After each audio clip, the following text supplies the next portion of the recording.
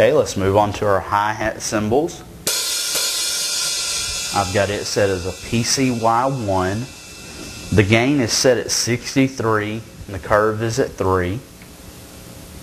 Level is 20% to 100%. The velocity 27 to 127. Self-rejection 20 milliseconds. Rejection is 1. And the specific rejection is turned off. That's a factory setting. Okay, now let's talk about the ride cymbal just a minute. The ride cymbal was extremely difficult. The settings on it are very similar to all the other cymbals, but I had to work with it quite a bit to get the bell and the bow to work properly. The problem that I was having was that the bow would choke itself out as I would play it, so I did have to increase several settings, and it was a real headache to get it going, but we've got it going. So hopefully these settings will help a lot of you guys out that have emailed us. So let's take a look at the ride cymbal. Okay, notice I've got it set to PCY1 type. The gain is all the way up at 63. The curve is 2 on this. The level is 50%. That keeps the cymbal from choking itself out to 100, and the velocity is 30 to 127. Now look at the milliseconds on this.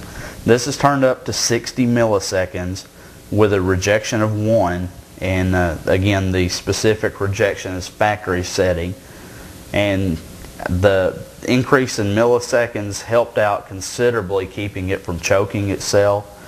You can turn that down just a little bit if you're doing a lot of patterns and it's not picking up. But the lower you get with that self-rejection, the more you'll start to notice that the cymbal will choke itself out. Okay, let's look at our dual zone crash. Okay, the type is a PCY2. Gain is 32.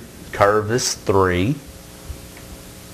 The level is 50 to 100%. Again, it's set high because this cymbal also wanted to choke itself out, and increasing those levels helped it to perform properly. The velocity is 24 to 127. The self-rejection, again, 60 milliseconds, rejection 1, and then the specific input or specific rejection is back to the factory standard.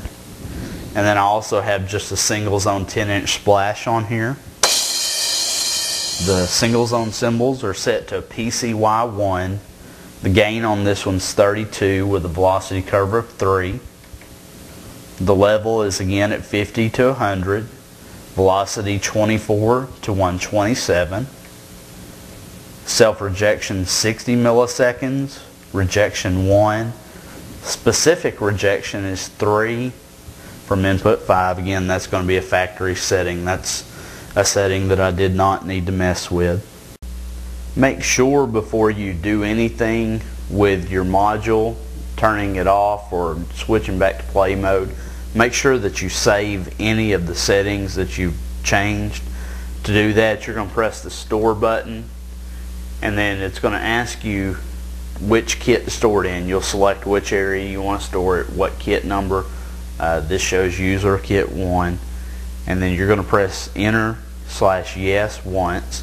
Then it's going to ask you, are you sure? And if you're sure you want to save those changes at that spot, you just hit yes. Well guys, that wraps it up for the settings for the DTXtreme 2S module. If you have any questions, please join us online on the Pintech forum. You can access it through Pintech's main website, pintechworld.com. Now remember, these are just some general settings to get you started, so you may have to fine-tune your drums. But if you have any questions, please feel free to ask. Until then, take care and keep drumming.